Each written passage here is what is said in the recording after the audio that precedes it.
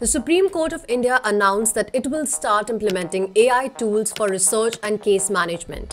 Figma made some huge announcement at the Config 2025. Bill Gates made a shocking decision about his foundation's future. OpenAI launches an initiative to partner with multiple countries to build data centers and custom versions of ChatGPT to improve industries like healthcare and education. In this video, we'll uncover everything happening in AI and tech and also show you some of the best use cases of ChatGPT's new models. We'll break down why these updates matter and how you, as an agency owner or business professional, can take maximum advantage of it.